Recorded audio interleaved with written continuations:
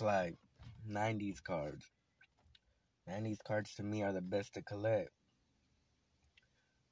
Guys from the 80's playing into the 90's. Guys rookie years from the 90's playing into the 2000s. It was a good football, unlike the way football is played today. So why wouldn't I want to collect the best of a football era before it became all these rules? Some say softer. The way you could hit the quarterback, the way you can move is different. How for a couple of seconds you weren't even able to celebrate without getting flagged. These are the guys from the 80's and 90's, to me, are the best to collect. Football was a great and fun to watch. I mean, you got Deion Sanders, Topps Chrome, 1998, right? These are the first Flair Medal, 1995, Dan Marino.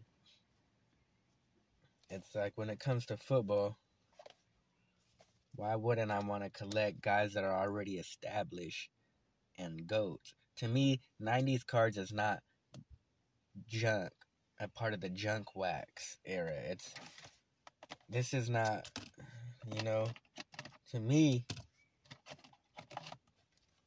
this doesn't look like a junk card.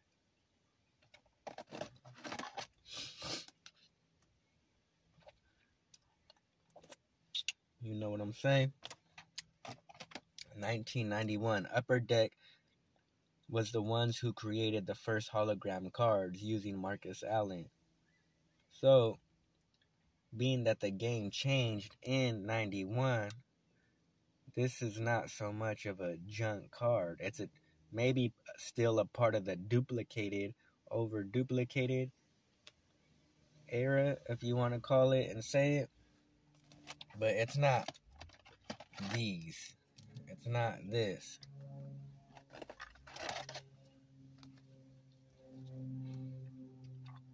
These cards are 89 and 88, 90, 87, and 90. So the one with the two lines are 90. This is an 87. So 90 to 91.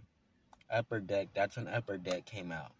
And they started changing the game with these holograms. Upper Deck came out in 90, but they changed the game up by bringing out. Yes, if you collect cards and you're really into cards like that, this is, to me, I got another one. 2 of these. These would be the cards to have. The first hologram cards, the best time of football to watch before it became what it is today, somewhat, say, watered down. I mean, you got, cards, a basic card, but still nicer than what it was today. But even this card's not as cool as these 2 cards, A Flair, my lollipop, Topps Chrome. This is what I'm out looking for. So when I tell people I'm out collecting, when I go to the shops, 90's football, yeah, I'll take some of these, but it's going to be of the quarterbacks. Like, they're like, hey, we got dollar piles right there. Nah, that's not what I'm looking for. Plus, a lot of those dollar wax piles already been opened and resealed and had players taken out sometimes, That's why when you always buy those dollar packs, there is never no good rookie. There ain't never a rookie card in there for some reason. But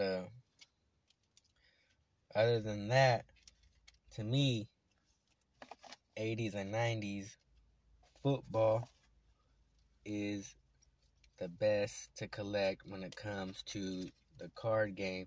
It was the best time of football to watch. Players were hitting, players were solid still out there trying to break records. Not, the quarterback gets hit a certain way, oh, you can't do that. And to me, you can't say this is junk wax era. Like, how is this junk cards? These is maybe over duplicated, but hey, how many cards are there duplicated of LeBron James rookie cards? Different brands, different series, like we could say. So it's just about what's popular, who wants to collect what's trending. If someone just all of a sudden, if I go put out a table of always just collecting best of 90s football, 80s, people will like that. It's not out there every time I go.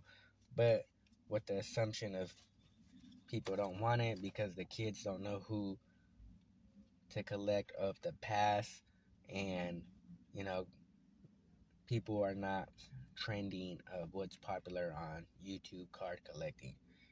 But cards like these is what I'm out to collect and get. Other than that, 80s and 90s football is the best to collect cards. Football was fun back then to watch. Growing up, 90s as a kid, early 2000s, it was still fun to watch. So, this is different. Other than that, peace out.